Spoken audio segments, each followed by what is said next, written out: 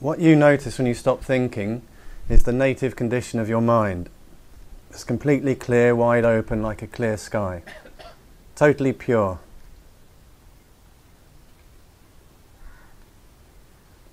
So repeat that recognition whenever you naturally remember for short moments. In that repetition, in this practice of short moments, what I began to see was that whatever I was thinking, whatever I was experiencing, whatever I was feeling, whatever I was sensing, was nothing other than the dynamic energy of this pristine open mind, this intelligence. And with each short moment, what I saw with increasing certainty, that it was inclusive of all data.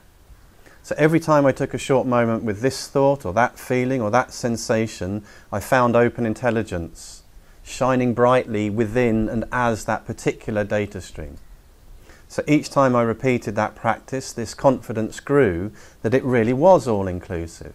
It included my happiness, it included my sadness, it included the doubts about my practice, it included my comparisons with other people, and that all of these were nothing other than this bright shine of mind, the love pervading this open intelligence. And when I stopped the habit of making or trying to make something out of all of these ever-changing descriptions, then there is this pervasive sense of ease and openness, the clarity and capacity to relate with love and openness in all situations, including to myself. Every single time I take somebody, something, including myself, to be in any way fixed or solid or defined by my thoughts or descriptions, there is a collapsing into data, there is a forgetting of open intelligence, there is the immediate perception that it's suffering, that it shouldn't be like this, and there is an inability to relate with openness, warmth and love. And it's the same mechanism in all relationships, whether that's to myself and how I relate to my own thoughts and feelings and experiences, and in relationship to every other single person, place or thing. Either I'm collapsed into the descriptions and I'm relating based on those, or I'm resting naturally as this vast openness of mind. It's just this binary choice on a moment-to-moment basis. And it's absolutely vital, like we heard in the talk today, that I see what happens when I relate to myself and other people based on focusing on the descriptions. And so in terms of suffering, one of the things that becomes clearer and clearer is just how well I train myself to focus in on my thoughts and my descriptions, particularly about myself. And now I come to this teaching and this training, and exactly the same thing happens. So I hear something like the lack of suffering, and I begin to look round at all the other people who are obviously not suffering. And that becomes a cause of suffering for me. I'm suffering because other people are not suffering, so I'm not like them and I'm suffering, and I'm thinking, well then where do I get to? Now, it's a long way for me to go, I'm obviously far from there. Stop thinking. Take a short moment. Recognise that those thoughts too are nothing other than this bright shine of mind. And in that instinctive recognition there is the ending of suffering. There is the recognition of completely pervasive love, and really loving ourselves as we are, with our doubts, with our concerns, with our hopes, our fears, with all of it exactly as it is. In terms of finding what the strengths, gifts and talents are, I was so well trained in putting myself down. Like, it almost makes me cry how well trained I was at putting myself down. Self-criticism, self-judgment, self-blame, and being able to recognise open intelligence in lots of circumstances, and yet, you know, I still don't know what my strengths, gifts and talents are, and you know, other people are just shining so brightly, and look at them contributing this and that, and they're just doing it with such grace and ease, and I still don't know what mine are. And the two ways that I found to really explore this topic were, firstly, to keep practicing, to continue to rest with those thoughts, to see that this was just another opportunity for me to either collapse into these stories of self-judgment and criticism and blame. This was another thing where, you know, I was just wrong again. You know, look at everybody else, they're all brilliant, but poor old me, I don't know what mine are even, let alone how to contribute them. This is another powerful opportunity to practice and to see that here I can suffer or not on a moment-to-moment basis. And the other way that I found, and this is the genius of the system that's been set up by Candice Rinpoche, is for me to show up in the Four Mainstays. And there are so many subtleties and nuances as to how this has worked. So I could say, for example, the different data and different belief systems that I didn't know I was emphasizing, rather than showing up as open intelligence. And the first one, and the most obvious one, was cultivating, simply by showing up openly, humility. Humility. And I've mentioned this before, but when I completed the 12 empowerments and I wanted to come and contribute something to Balanced View, you know, I want to contribute something to Balanced View, and so I turned up and I said, what can I do to help? And I thought, oh, you know, maybe I'll be editing the texts, or, you know, I've got a degree, and I've read loads of books, and I was asked if I would like to help set out the chairs in the open meeting. I was outraged. I was like, do you know who I am? You're asking me to put the chairs out in the open meeting. I've got a degree in philosophy. And so it was amazing to see, first of all, this was just my arrogance and pride. And one of the ways, one of the belief systems, one of the things I'd taken myself to be, was this educated person, this person that had learned this, that had this to offer and should be treated and respected in this way. And all of these ways, these ideas that I had tried to fix myself and limit myself and portray myself in these particular ways were nothing other than limitations and avoidance of simply showing up with complete open-hearted love. And the subtleties of this are what I see just opening up in their own time as I show up in the Four Mainstays. And it was amazing, actually, to see that with all of this raging, with all of my kind of indignation about being asked to do this, I turned up at the open meeting and I set out the chairs. Like, with each chair, I was trying to work out where the two trainers were sitting, how that chair related to all the chairs sitting in front so that the person could see both trainers.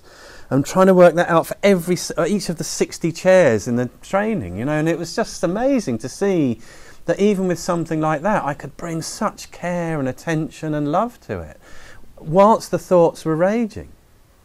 And this was amazing. And then I've also seen on a really practical level that when I just show up with openness and say, what can I do to help? I'm asked to do loads of things that I would never normally choose to do. Like, never normally choose to do. And so I've learned loads of skills and practical things that I had no idea I could do. Some of which I've enjoyed, some of which I haven't. But it's just this engaging in activities where whatever I'm doing in Balanced View, I can clearly see it's of benefit to all. And this gives it a completely different perspective. I see I'm contributing to Candice Rinpoche's vision. Whatever I'm doing, if I'm making chai, if I'm putting out the chairs, if I'm sat up here, that's what I'm doing. I'm doing whatever I can do to contribute, and not with my ideas of what contribution should be like, but with an open-heartedness of seeing and of being open to hear what will be of most benefit. What can I do? And that's been a really gradual and sometimes painful process for me, because, you know, I've had so much arrogance and pride, you know, like so much, you know, it just bubbles up, and yet each time it bubbles up, I know what to do. I'm so well supported. I can practice. I can write to my trainer. So, like, for me, writing to the trainer, you could say, is a perfect I can't think of the right word, but it's a perfect example of how I can relate to everybody. So in every relationship there are data. There are data that come up in every single relationship. I don't know how it is for you, but even with my closest friend, I find them at times extremely irritating. I find them boring. I find them funny. I love them. I don't want to spend time with them. I feel like I should spend more time with them. It's just this ever-changing display of data. And when I'm basing my relating on this ever-changing display of data, there's no consistency, there's no openness, because the data are always changing. When I feel positive towards them, then it's easy to relate, and when I feel negative, it's really difficult. So what we're doing in each short moment is recognizing that open intelligence is the basis of the positive thoughts and the negative thoughts and the neutral ones in between. And when I rest as open intelligence, rather than emphasizing the descriptions, and I relate from there, it's a completely different experience in terms of how I show up in the relationship. It's so different. So you could say in the relationship with the trainer, it's an opportunity to test out showing up with openness regardless of what you think or feel. And the way you could do that, you can write once a week to your trainer and make a real commitment to do that regardless of whatever's going on. You might think, I have nothing to write, then you can write to your trainer, dear trainer, and I've done this many times, I don't feel that I have anything really to write to you this week, but and suddenly I'm writing. And the reason I do that is because it makes relying on open intelligence easier. I don't do it because I just like writing emails, I do it because it makes it easier. Like there are things I like in Balanced View, but there's loads of things. It's like coming to an open meeting. At the beginning I was like, this is open meetings, I want to be on the beach, I want to play frisbee, plastic chairs, boring. It's not, I don't come to open meetings because I have loads of positive data. I come to open meetings because it makes recognizing and relying on open intelligence easy. And this is by far the most important thing in my life. Like, by far, because it benefits everything else in my life. So it's just amazing to give up the right to be a victim again and again in each short moment. To cut the story, to stop thinking, stop describing, rest naturally, use the support. And Candice Rinpoche has responded to your question about, well, why did we end up in this mess? Why did we end up not knowing about open intelligence? And I can just remember one amazing response she gave, and maybe we can watch the talk one day soon, but she just says, well, I don't need to know. You know, I could spend hours thinking about it and coming up with loads of stories and descriptions, but what's important is that I know now that I have a choice, and I can demonstrate and contribute to the era of great benefit that is happening now.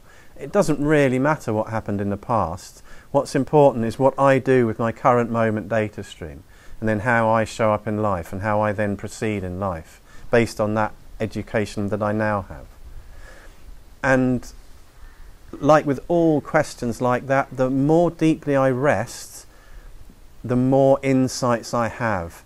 So there's a beautiful line from the training, if I can remember it correctly: data knows nothing about open intelligence, but open intelligence knows everything about data.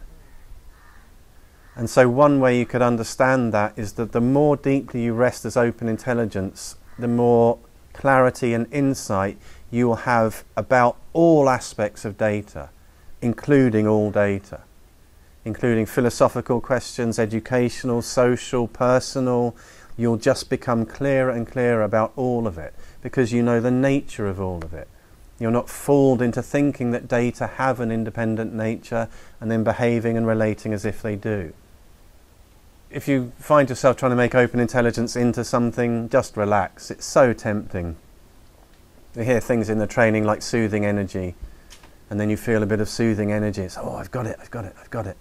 And then the soothing energy goes away. It's gone, it's gone, it's gone. Short moments repeated many times. And it's great. This is why we have the support, because these pitfalls, these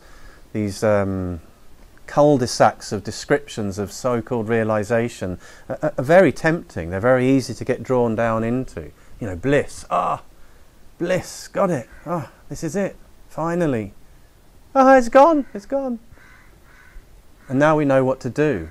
We don't take any of the descriptions to be anything. We repeat the short moments many times.